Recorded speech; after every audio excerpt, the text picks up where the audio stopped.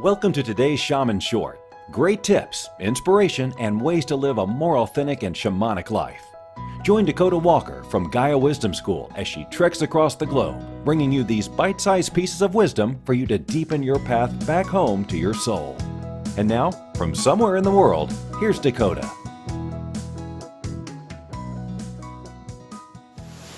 Hey guys, so here's today's Shaman Short. I am right here at the top of one of the waterfalls, and this is about probably, I don't know, 30 feet from where I'm standing.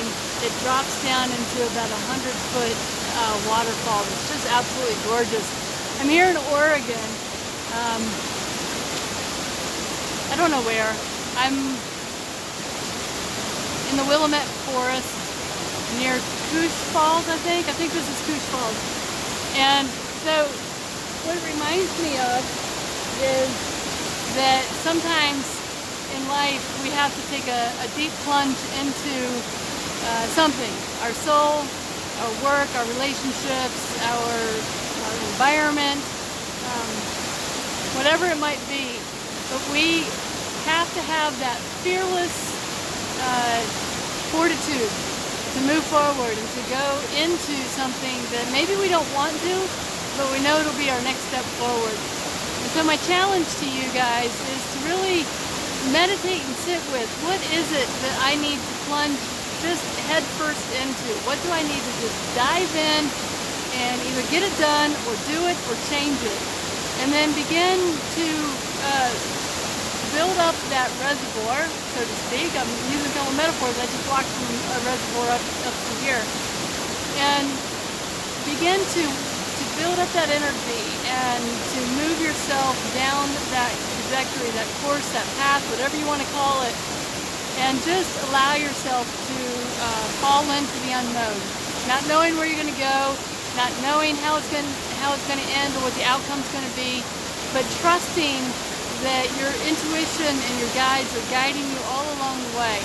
And sometimes that plunge can seem really daunting and really steep and really scary. But once you are in that free fall, it becomes total freedom, and it becomes just this enormous amount of energy and passion to move you. So mull on that for a little bit. Do a meditation, figure out what it is that you need to deep dive into, and then just allow yourself to do it. Alright? Alright, next falls is up this way, and I'll probably do another Shaman Short up there because this is just gorgeous. The bluest water I think I've ever seen is right here. Alright, bye you guys. See you next week.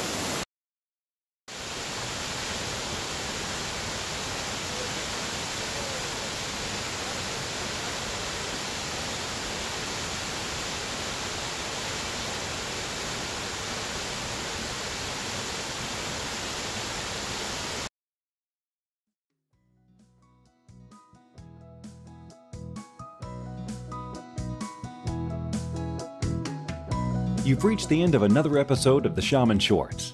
Connect with us at dakotaearthcloud.com. Don't forget to sign up to our newsletter to receive our free materials. See you at the next episode.